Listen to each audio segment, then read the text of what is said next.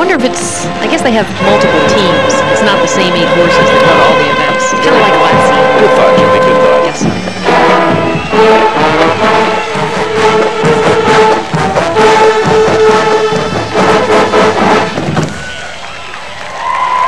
These are the Marching Grey Ghosts from Illinois Valley Central High School. The 160 members also competed in the Blue Cross Blue Shield National Pageant of the Bands at Sun Devil Stadium.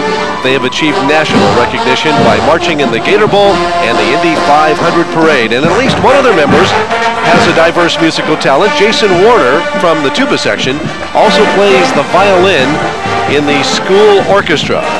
That's because there aren't too many marching violinists, I suppose. Mariachis do it. I don't know why. Hey, that's a good point. You know, the marching mariachis, it's got a ring to it. As Jody said at the top, 22 bands in the parade this year. Let's listen in.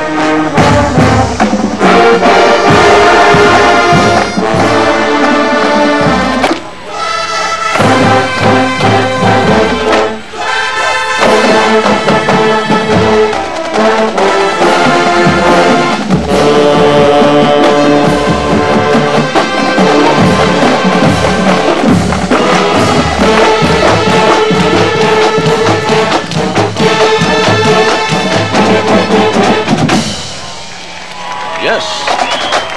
Some very powerful sounds coming from them. This is Sherry Henry, I do believe. And this is the president of the Fiesta Bowl. Her husband, and Mick, is with her. I find this kind of interesting that Sherry Henry, the president of the Fiesta Bowl, is also the manager of the Fiesta Inn. Just a coincidence? Or do you think it's a conspiracy? Well, it looks good on the resume when you apply for the president's job, I guess.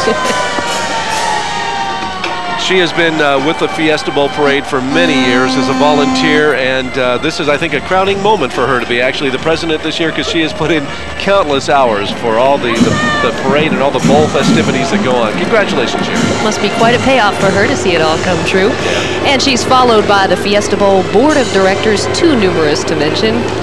About a